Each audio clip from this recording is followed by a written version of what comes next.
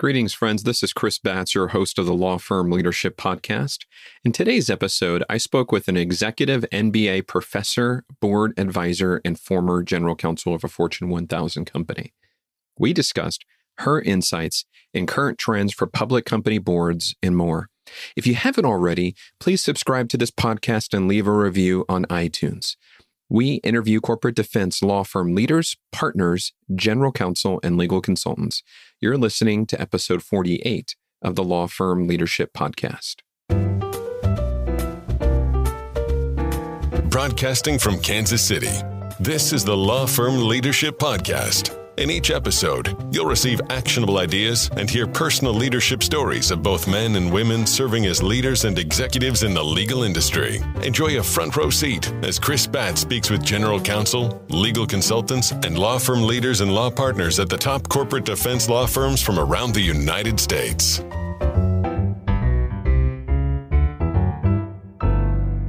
Welcome to the Law Firm Leadership Podcast. I'm your host, Chris Batts with the Lion Group. Today, I have the pleasure of speaking with Jeanie Latz, board consultant. Jeanie has served as an executive vice president, chief legal officer, and corporate secretary of Great Plains Energy, a Fortune 1000 publicly traded holding company, where she held operational responsibility, including legal, human resources, internal audit, technology, and facilities management. Currently, she consults boards of public and private companies in the areas of corporate governance best practices, strategic implementation, risk management, securities regulation, and legal affairs. She's a member of the faculty of the Executive MBA program at the University of Missouri, Kansas City, Henry W. Block School of Management. She holds the distinction of Governance Fellow, granted by the National Association of Corporate Directors. Jeanie received her law degree from the University of Missouri, Kansas City School of Law. Welcome, Jeanie, to the Law Firm Leadership Podcast. It's great to have you on the show. Thank you, Chris. I look forward to speaking with you today.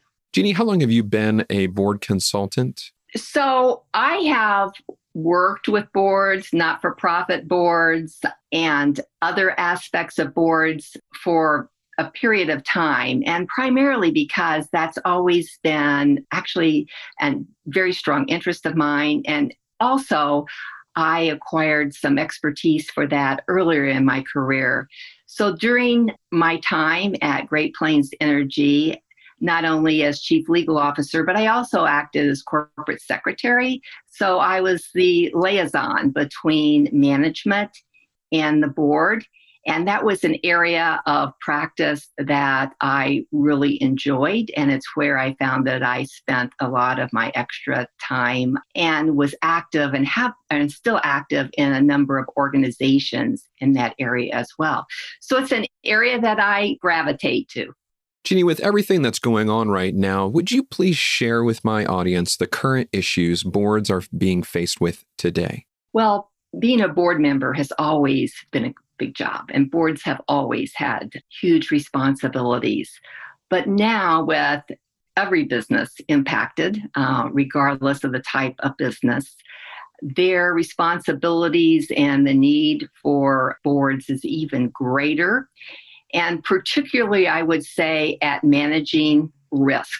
We've entered into such an area with so many risks, and depending on the type of organization, your risks are different. There may be liquidity risk, there may be operational risk, but every organization is facing some type of risk now in a greater degree than it was before. And also, strategically, every strategy of every organization has been turned up on its head in some way, shape, or form. But probably the biggest challenge for boards today is the unknown. So we could put another strategy in. We could come up with a way to manage risk if we knew where we were headed, but we don't. So boards are having to look at many different scenarios and actually put in place different scenarios so that regardless of how long and where we end up, they have a plan in place that will allow their company to remain sustainable. So it's a huge responsibility. Board membership always took a lot of time. It's taking even more now. And the importance of teamwork and communication with management teams has never been greater or been more important to boards as they move through this time. Jeanie, in regards to diversity, would you share with my audience what you're seeing as far as initiatives of boards? Well, the people or boards that were doing a good job were probably doing a good job prior to the last few weeks and months. But the importance of diversity, I think we've always known, particularly on boards and management teams and in the ranks of employees as well, because of the different viewpoints and experiences that are brought through diversity, whether it be expertise, whether it be race, whether it be sex. In order to build sustainable organizations, we have to be able to see that organization through all of those lenses. And to do that, that means that we need diversity on boards and we need diversity in management teams. And there's a body of well-established research now that the boards and the management teams who have embraced this concept are having better results than those who have not. So it's a matter of, I think the best boards, we've seen these practices in place for a while. Maybe this is the reckoning to additional boards and additional management teams in that regard as well. And hopefully, if they're not already have as diverse of organizations as they should, in order to impact the best results they can deliver, they're moving that way now. When I think of leadership in action, which roles are bringing diversity to the company, the board or the management? So that would depend on the organization. I'll say this.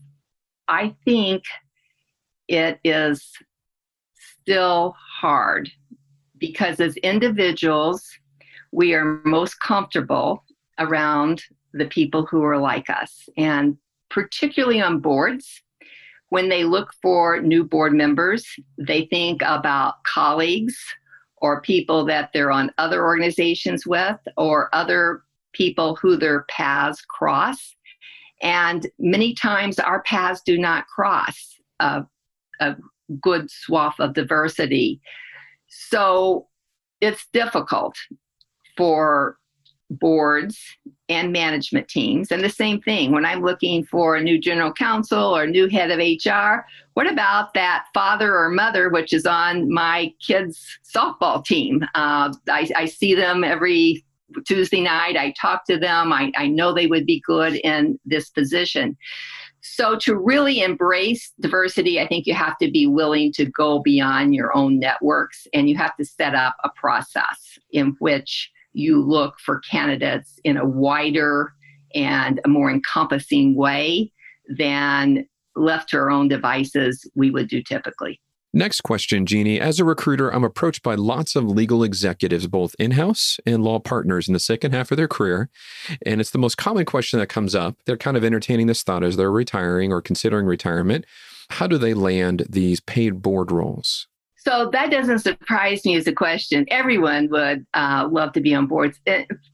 First and foremost, I think, because it's such a rewarding thing to be able to do, to bring together all your business experiences and legal experiences through your career and be able to use those in a way that is benefiting an organization. There's just no better way to cap a career. Certainly, beyond a shadow of a doubt, on certain publicly held companies, there's some great monetary rewards from doing that as well. But because of the rewards, I think everyone wants to do that. So there's an extreme amount of competition, and there's very limited opportunities to set on boards in comparison to the numbers of professionals there are who would like to set on them.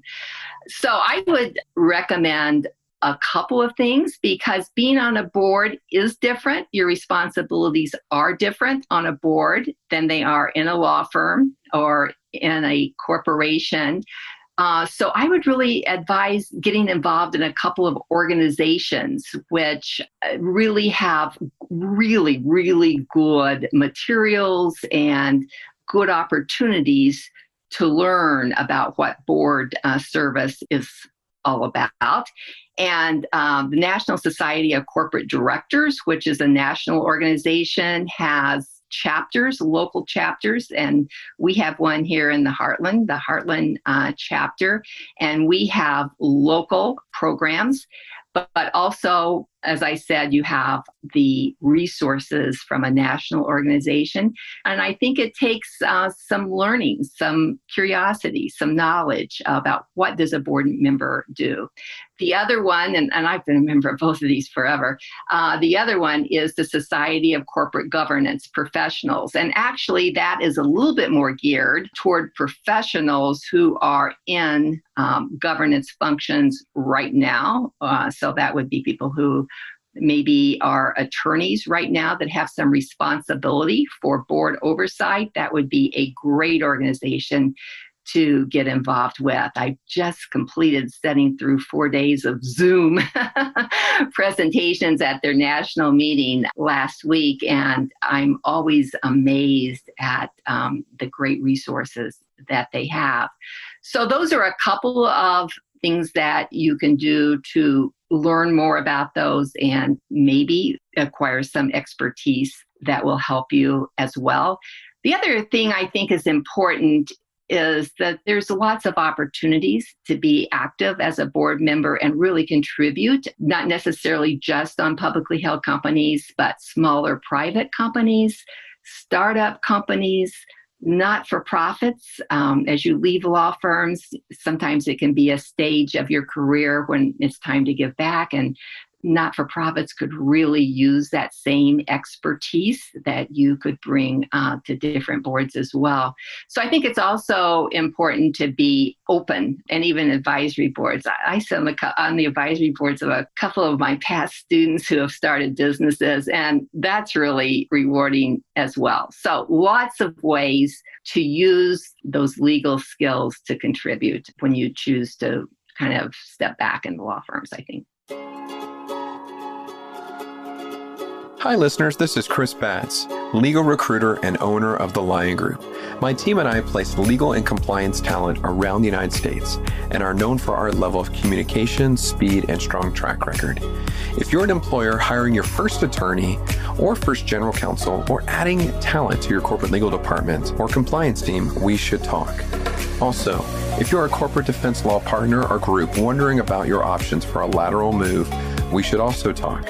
Every aspect of our process is confidential, fast, and thorough.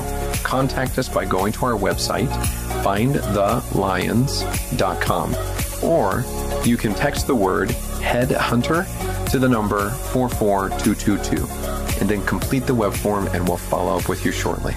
Now back to the show. Jeanie, would you explain to my listeners about landing board roles? What is the reality for attorneys to land paying board roles? So I've read some statistics that a very small percentage of board seats are really filled through search firms, but certainly the largest, most prestigious ones are. But I think being a member of these organizations signal to the colleagues that are in those organizations and to others that you are interested in this particular area. You know, a lot of people really network. I've known people who have mapped out a 5-year plan to get on a board. It's a ton of work. It can be comparable in time and commitment to your career. You know, I don't know that there's a magic bullet.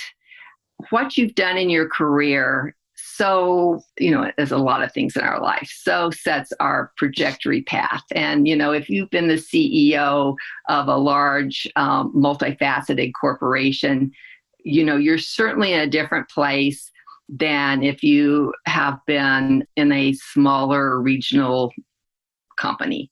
And if you are a partner at Skadden Arps in New York, you are certainly in a different position than a smaller local law firm. So part of who gets different positions is just what your past lives lead you to. But again, I think there are lots of absolutely rewarding opportunities to be on boards, and you'll find those by talking to your colleagues.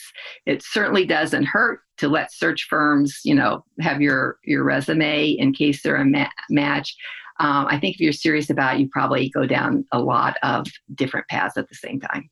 Thank you. Let's talk about board makeup. Who are those people that boards are hiring or recruiting right now? It's interesting that initially board members were very well-rounded, what I'll call well-rounded or multifaceted individuals, in that they had a broad range of experience. And initially, way over half were probably CEOs of organizations. More recently, because the number of CEOs are limited, and more recently, boards have thought, we need specific expertise. We need information technology expert.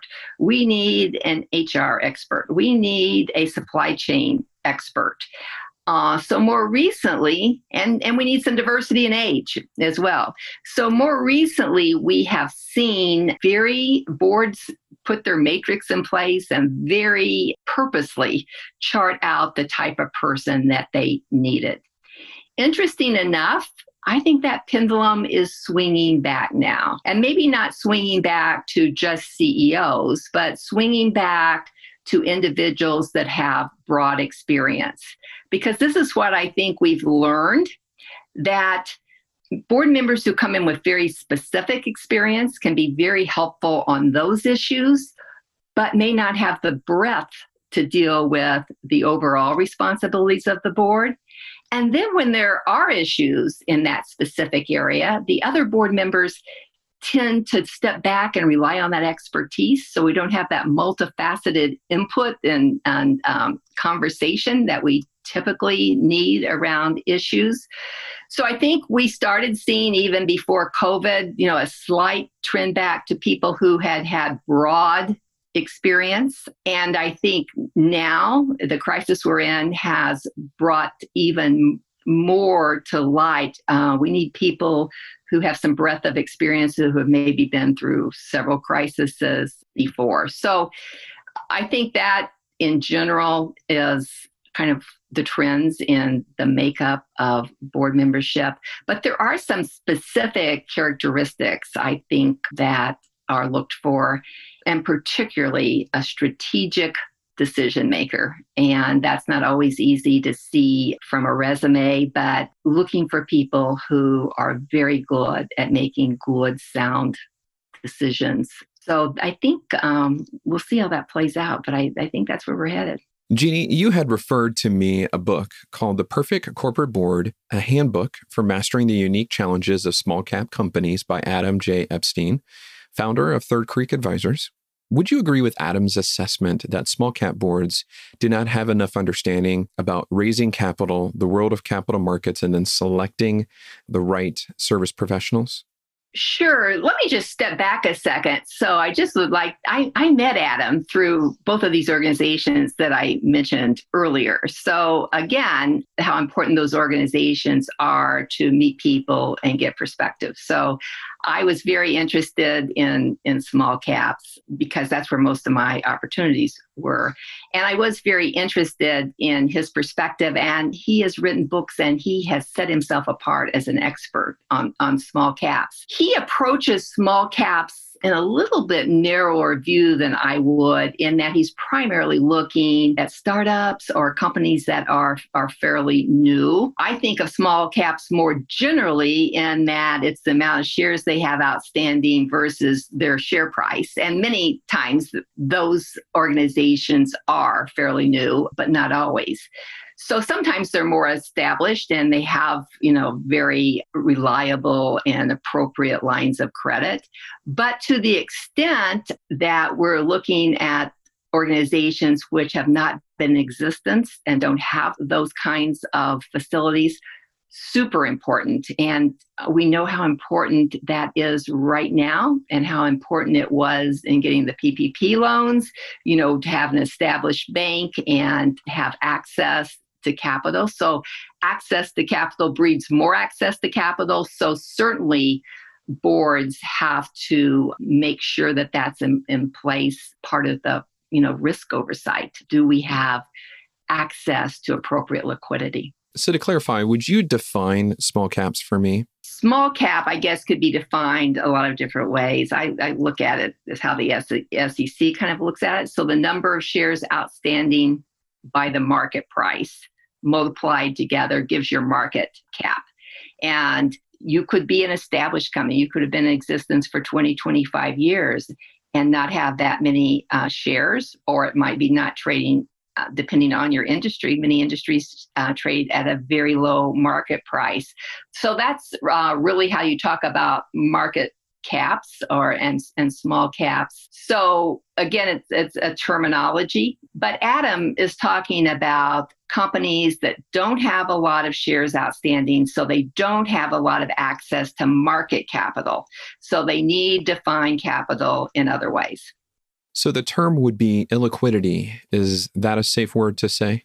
I don't know if that's a word or not, but maybe. Non-liquidity, illiquidity. Jeanie, let's talk about a trend that is sweeping public companies and bringing pressure to public company boards aside from diversity.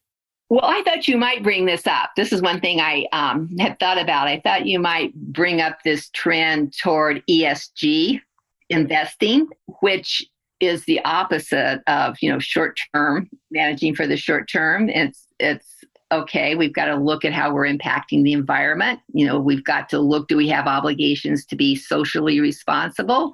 And, governance, and then in that realm, they're talking about governance as ethical and moral. What are our ethical and moral obligations?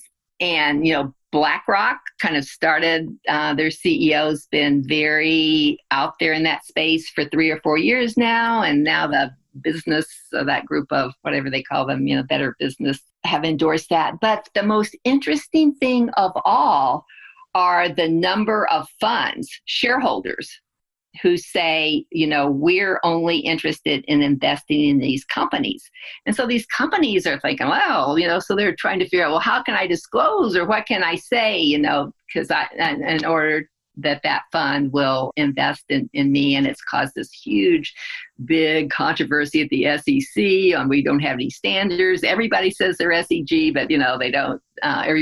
There's no continuity in the disclosures. And I'll admit myself, maybe we've all had our fill. I mean, I told my investment advisor, going forward, I'm really interested in, firms, and I don't know how there will be some standardization, how we pick them out at this point, but, who have interest. So adding value, that's obviously the job of a corporation, but or who are interested in adding value to society in a more general way. So you're definitely right. And it's your generation that's making the change. So the greedy baby boomers are going to be blown back, and then you can take over and you'll have some different ideas. Jeanie, how do you know if a board is good or doing a good job? These two things follow each other. You're not going to read in the Wall Street Journal about a good board. That isn't going to happen. So how do you know what companies have good boards? I think you can almost always see it when you read in the Wall Street Journal about companies that are executing very well. I think that means they have a really good board. And I'll use Microsoft as an example right now. Microsoft is executing very well. It has a very good, diverse, collaborative team on its board right now. So you'll never read necessarily about the good board, but you'll see the evidence of it. So to your point, you hope there's some undervalued ones. Well, there probably will be. But usually the ones with really good boards are the ones that are doing really well and might not be undervalued at the moment. But, there's always those younger startup companies. And for whatever reason, the skills that make a good entrepreneur, and I'm going to say they're cocky and whatever their skills are, and they're huge risk takers, make them undervalue a board. They don't want anybody telling them what to do. They see them as a threat instead of bringing additional expertise, because most of the time they think they don't need additional, expertise. Look at WeWork, So for those younger companies who really do value boards and understand what they can bring, those might be the companies that you hop on, because they've still got all this upside. They haven't had time to take advantage of their potential yet. Let's pivot. What is your general advice to management and board members who are considering legal counsel? Well, a lot of it depends on the size of your organization and how much legal work you have in a particular area. In the corporation where I spent much of my life, we had lots of SEC work. It was a very capital intensive industry. So we were raising capital all the time, either through the markets, issuing more stock, or issuing different kinds of bonds. So we had enough work in that area to develop that expertise in-house. But if you just need a particular kind of legal expertise once in a while, then it's not efficient to have that kind of expertise in-house. It's much more efficient to use an outside law firm. So in balancing what legal work should I do in-house versus what legal work should I do through an external law firm, I think you have to look at how much of that type of work you have and if it is efficient for you to have someone in-house to do that. Jeanie, do you as an advisor to boards have an opinion about what outside counsel should be hired? Since the 2008 crisis has created a buyer's market for clients, Adam Epstein mentioned he doesn't always recommend the largest and the biggest names in law, but you brought up Skadden. Do you agree with that? So answer that two ways. First of all, I think it depends on what the issue is. During my career, I was involved in a hostile takeover, and I wanted Skadden as my outside representatives. But as a practical matter, I think a lot of people are agreeing with Adam because I believe here in the Midwest, we are seeing a lot of people use our Midwest law firms, even from the coast, because of the way that they're priced. And they're certainly very competitive in the quality of work and the price of the work. So I would say overall, that advice is probably wise. Next question. When is it the right time for a company to hire their first attorney?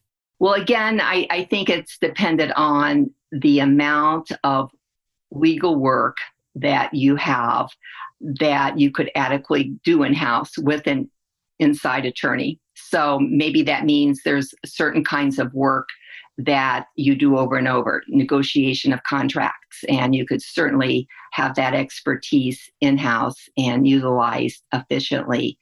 But if your legal work is very, very varied and you don't ever do the same thing twice in the same year, then it'll be hard to develop that expertise in-house or make that efficient if you're going to need to go outside for that legal work anyway.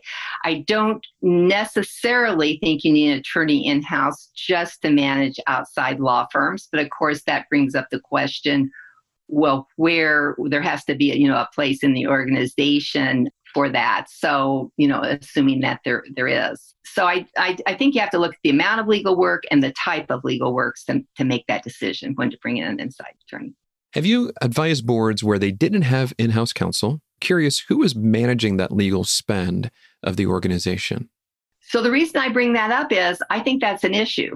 And sometimes it's done directly by the CEO, but again, it depends on the organization, what kind of time the CEO has, and actually, interest and experience that would allow, So sometimes you have CEOs who are very operational and may have never had a business class, let alone a legal class. So that's hard for them to manage.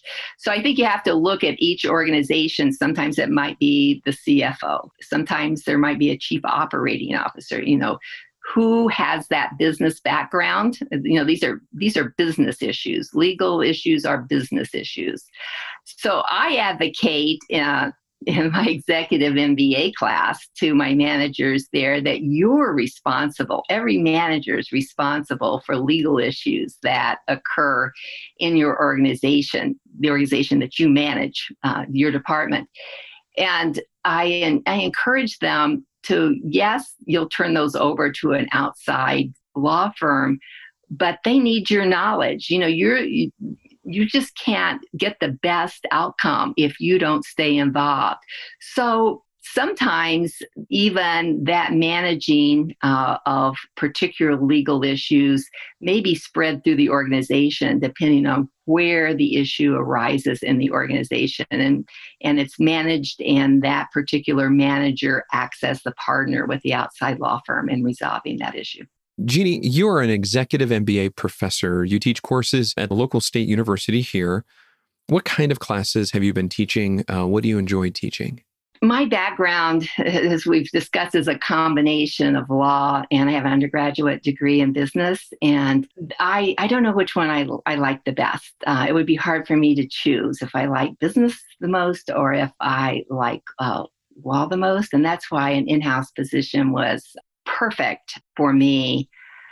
So I guess I have particularly enjoyed the opportunities I had to teach those aspiring executives in the Executive MBA class a little bit about the law, and not to make them attorneys, but to help them understand a little bit about the law that I believe will bring them a competitive advantage as a manager and to their organizations, to understand something about labor law, to understand the basic premises of a good contract. So I feel that that's an opportunity for me to, I guess, practice what I believe so much is how you can't separate a successful business from knowing something about the law, because the law impacts every aspect of business. Jeanie, next question. Who are your heroes? Well, I've been locked in here for a few weeks like everyone else. And I watched a series on Netflix, I believe, entitled Bill's Brain. And I would recommend that to everyone. I think it was just 3 different episodes. But Bill Gates, there is so much going on with that man and his mind and his passions that we don't really know or hear about because we can't keep up with all the things that he is doing. You know, he and Melinda are tremendously inspiring to me in the way that they are trying to use the resources that they have access to improve the world in many, many, many aspects. So he's a little bit of a hero. And Melinda, I'll put her in that same category. Jeanie, you were a legal executive and you had a number of roles at Great Plains Energy, which is now called Evergy. You brought up to me something, and I wonder if you would allude just a little bit of the war story of a hostile takeover. Share if you could bring us into your world and what it was like as a legal executive. So that shows my age. We haven't heard of very many hostile takeovers in the last few years, but there was a time after Barbarians at the Gate that that was certainly the corporate challenge. Today is dissident shareholders, but it certainly consumed a couple of years of my life. And who was involved? Westar Energy, who ultimately ended up a few years ago. Actually, I think it was, I hate to say this, but I think it might have been 20 years almost to the day of the hostile takeover that they ended up merging. So in a lot of ways, well, it was an all-encompassing experience. But a lot of ways, it was a great experience because I learned more during that period of time than I ever learned. And in order to succeed, which we did at that, but at a cost, but you had to work as a team. And not only your internal team, but we had to have external people on our team, communications, legal, financial. And it was a fabulous experience for me to learn how to really be just one cog in a wheel of a team for success. So it was fabulous experience, even though grueling. What advice would you give attorneys who are stuck in their role and want to find ways to be promoted? What would you tell them? I think you have to be a business partner. So I think it's really important to understand the business and, how you can bring value.